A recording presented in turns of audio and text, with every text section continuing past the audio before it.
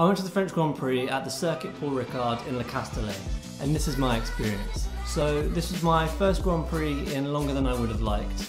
I'd booked to go to the 2020 British Grand Prix when you know what meant that there were no fans at the track.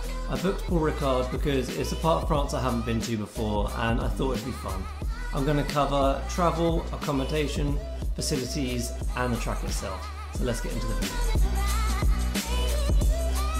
Before I get into the main portion of the video, I just want to mention that I know after Austria there was a lot of talk about fans being uncomfortable and reports of sexual harassment. And I just wanted to comment on my experience at France. I didn't notice anyone in the crowd doing anything bad to another member of the crowd. Nobody seemed to cheer when somebody crashed out. I mean, of course Charles crashed out in the race and the French crowd isn't going to cheer a monogasque driver when they crash. But there didn't seem to be any bad behaviour, any nasty business going on. So from that point of view, I just wanted to say it's been a positive experience for me. I know that I'm probably not the person that's going to be the target of that, but I was looking out for it and I didn't see anything bad happen. So firstly, travel. I stayed in Marseille and I got the shuttle bus that was provided by the Grand Prix organisers between Marseille and the track. It was pretty good on the first couple of days. It got progressively worse throughout the weekend as more and more people were going to the Grand Prix track, so that's to be expected. On the Sunday, I had a 30-minute wait for the bus and it took me 2 hours to travel to the track. On Google Maps, it said it was about a 30-minute journey, and on the first day, it took me about an hour when there was a lot less traffic. On the way back, I left pretty sharpish after the race had finished, and I had little to no wait, maybe 5-10 minutes to get on a coach, and again it was 2 hours back to Marseille.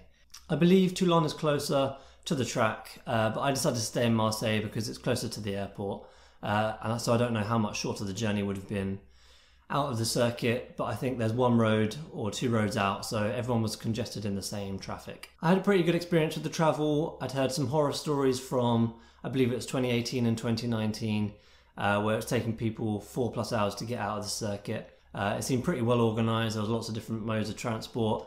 It was all divided up and people was able to get to where they needed to, and there was plenty of staff on hand. So that, from that point of view, it was a really good experience. In terms of accommodation, I stayed in the Saint-Laurent district of Marseille. I would definitely say be careful where you are booking to stay, because I was staying about a 20-minute walk out of the centre of town and it was a little bit of a rough area. I've certainly heard that there are gangs and higher level of crime in Marseille and a lot of pickpockets. Personally, I wasn't affected. But as I was walking out of town, sometimes I felt a little bit uncomfortable. I would suggest doing your research before staying in Marseille and possibly stay as close to the centre as possible. But my accommodation, the flat itself was really nice and it was a good price as well, so no complaints there. A quick mention on the facilities. There were long queues for food and drink, so be prepared for that, especially, I mean, the weather was baking. It was a consistent 35 degrees centigrade, so boiling hot. There were areas for shade, so it wasn't too bad, but yeah, long queues for food and drink.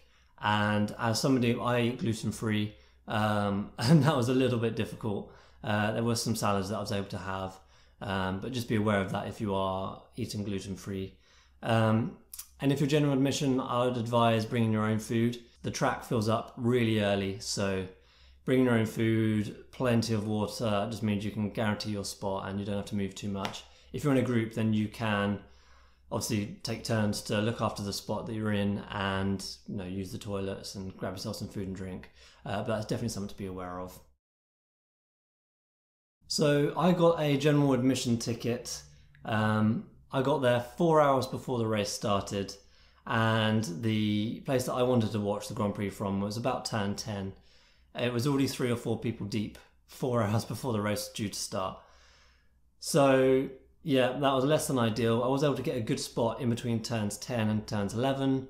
I would definitely recommend being able to get a good view of the big screens that they have there, which was right opposite me. It can be quite difficult to follow along what's happening in the race if you can't watch the big screen and get an idea of the order and the times and when people are pitting. So it's pretty essential to get a big screen spot. Yeah, when you're general admission, it makes it a little bit more stressful because you're not guaranteed a spot. It's quite dusty, and yeah, all of my stuff got covered, so definitely going to look towards getting a grandstand ticket. So next I want to talk about the track. I know it's not popular with fans. The blue and red stripes make it look a bit odd, and there are multiple track layouts making it kind of look weird on TV, but I have to admit it looked absolutely fine in person, and where I was standing in between turns 10 and 11, it was quite a nice vantage point, and I was able to see multiple corners.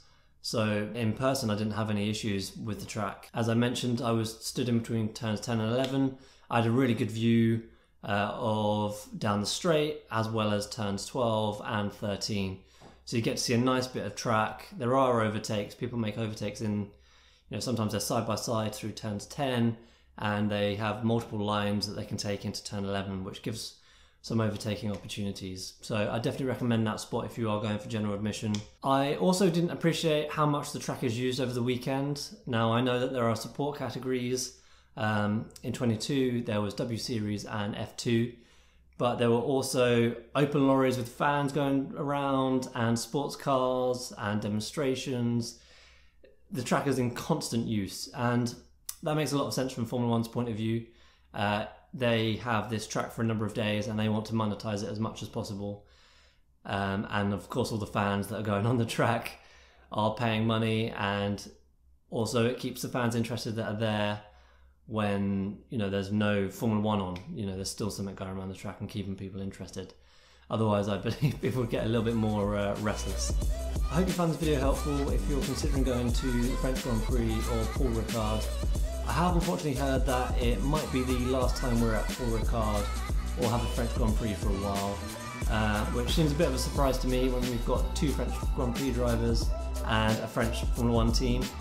Let me know in the comments below if you'd be disappointed to see it go, or if there's another track in France that you would like to see. I know Manicours is popular with the fans. If you enjoyed the video, please consider dropping a like and subscribe for more of our content.